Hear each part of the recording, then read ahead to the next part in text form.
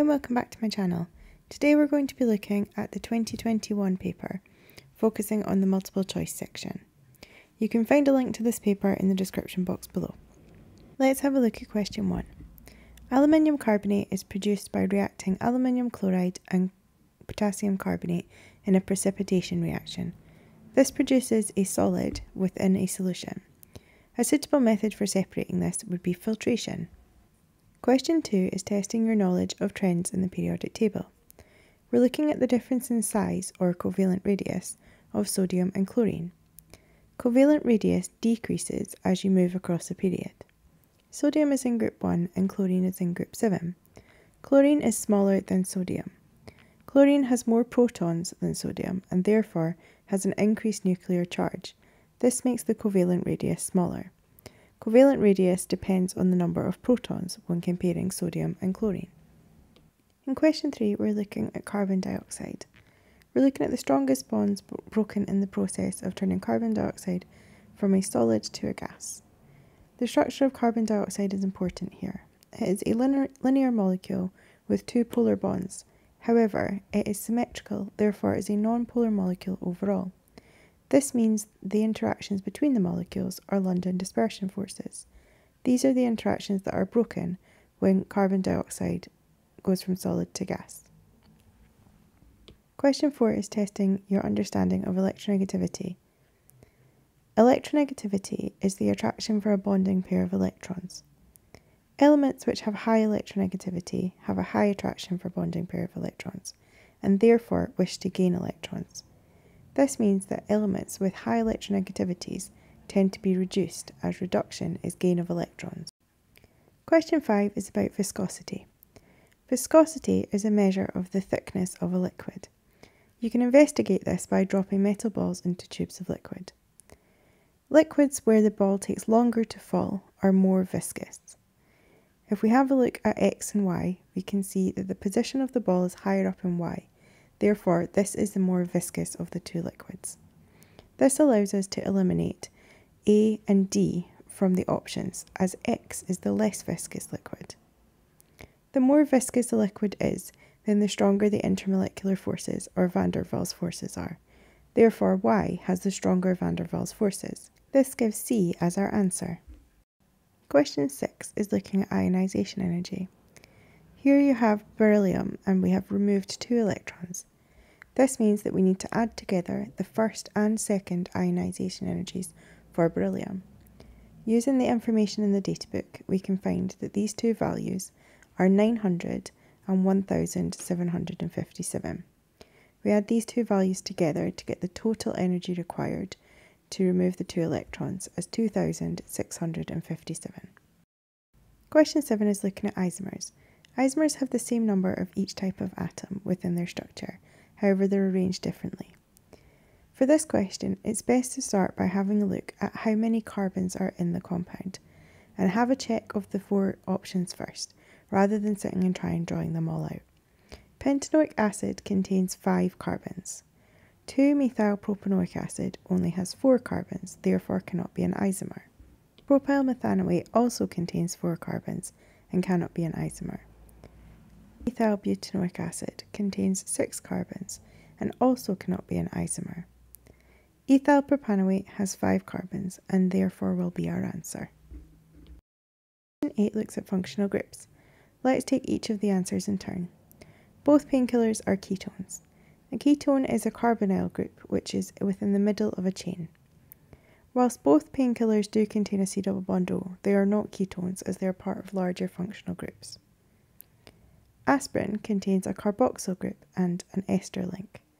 A carboxyl group is a C double bond O, OH, and an ester link is a C double bond O, O. We can see both of these in the aspirin molecule. Paracetamol contains a hydroxyl group and a carboxyl group. A hydroxyl group is an OH group and a carboxyl group is a C double bond O, OH. There is only a hydroxyl group present within paracetamol. Neither painkiller contains an amide link. An amide link is a C double bond O to an NH, which we can see in paracetamol. Therefore, B is the answer. Question 9 is looking at which of these alcohols would produce an acid when reacted with potassium dichromate. This is looking at oxidation chemistry. To produce an acid, we need to have a primary alcohol. This means that the OH group needs to be on the end of a chain. For alcohol number 1, this is primary, number 2 is secondary, 3 is tertiary, and 4 is primary. Therefore, 1 and 4 will produce an acid. Question 10 is looking at the reduction of an aldehyde back to an alcohol.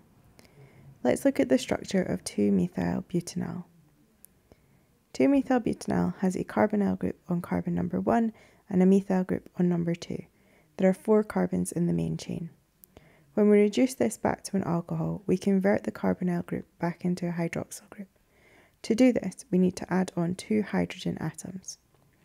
This means that the structure gains 2 grams.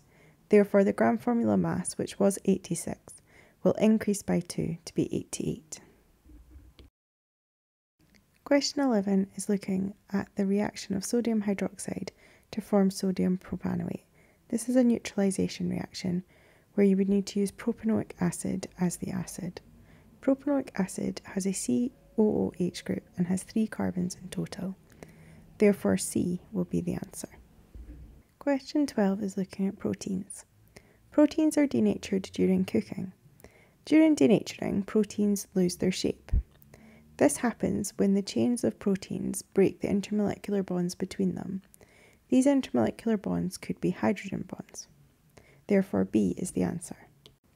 Question 13 is comparing the properties of fats and oils. Here we are comparing fats to oils. If we look at the structure of fats, they are more saturated than oils. This is because they have less carbon-to-carbon double bonds. Because of their more saturated structure, this means that they have a more compact structure and are able to pack more closely together. This makes their intermolecular forces stronger, and therefore more energy is required to melt them, so they have higher melting points than oils do. Question 14 is testing your understanding of antioxidants. Antioxidants are substances which are added to food to preserve them. To do this, antioxidants get oxidized in place of something else. If an antioxidant is getting oxidized, then this means that it will lose electrons and therefore be an electron donor. An antioxidant will donate these electrons to another species.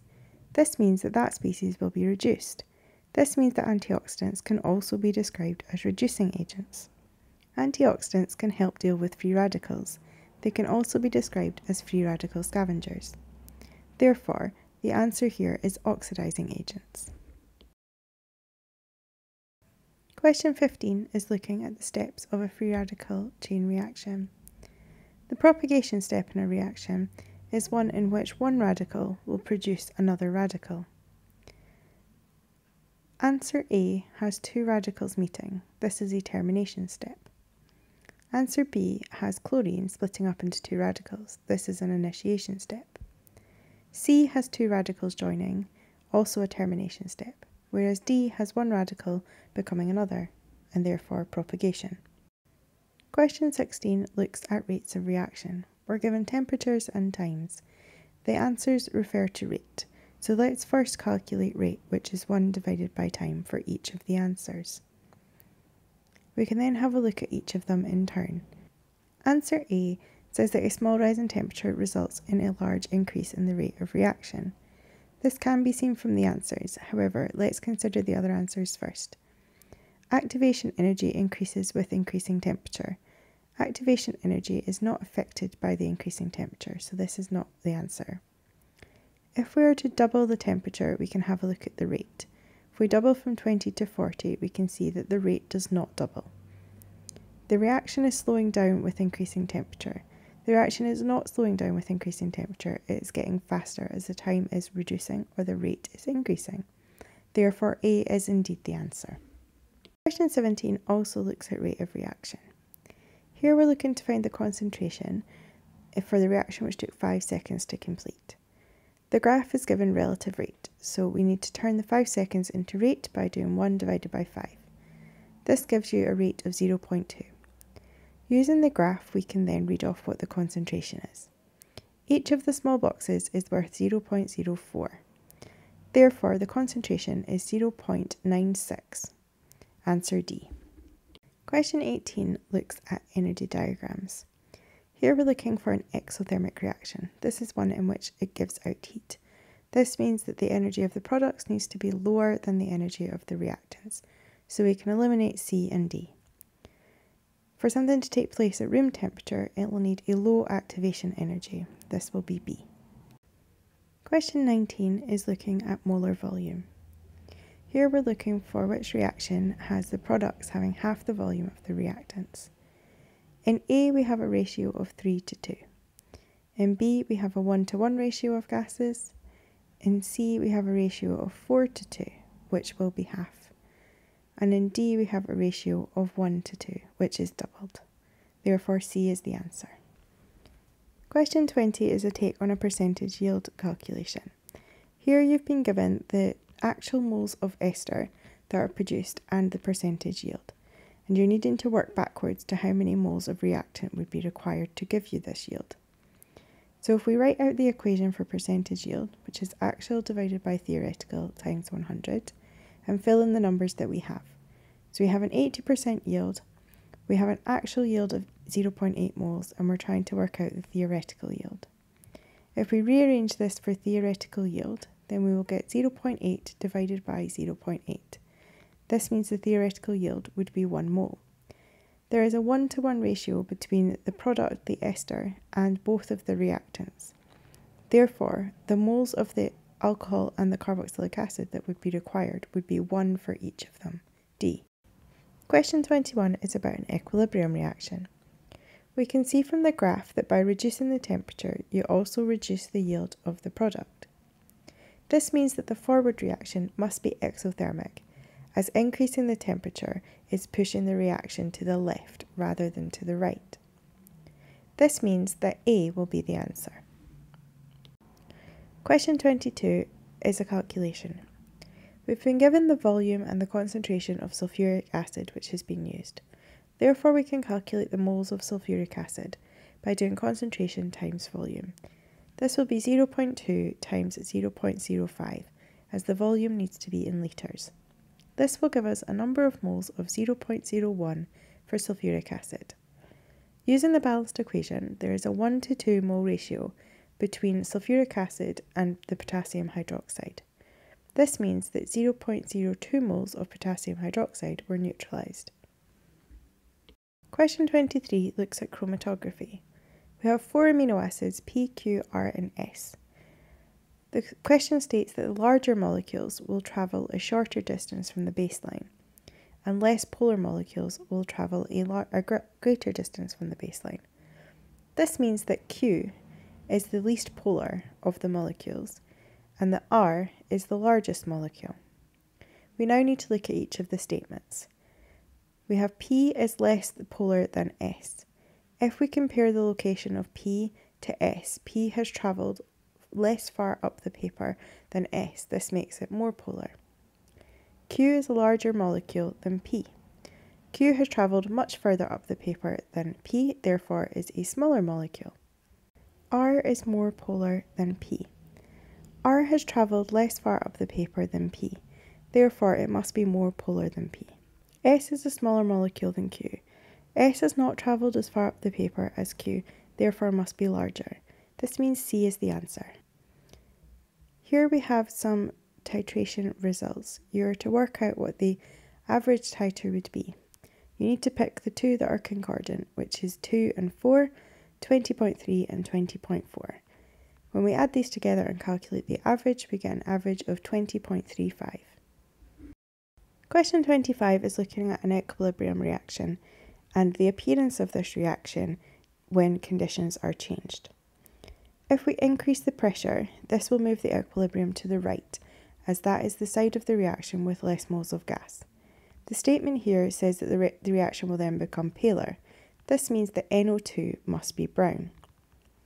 By increasing the temperature, it causes the reaction mixture to become darker. This means that this must move the reaction in the direction of the endothermic reaction. We know that NO2 is brown, therefore the endothermic reaction must be the reverse reaction, going to the left. This means that the forward reaction must be exothermic. Therefore, A is the answer. Thank you for watching my video. I hope that you found it helpful. Please remember to subscribe and ring the bell to be notified of new videos. You can also follow me on Instagram at Miss Adams Chemistry and Twitter at Miss Adams Chem for flashcards and updates on new videos. Bye for now.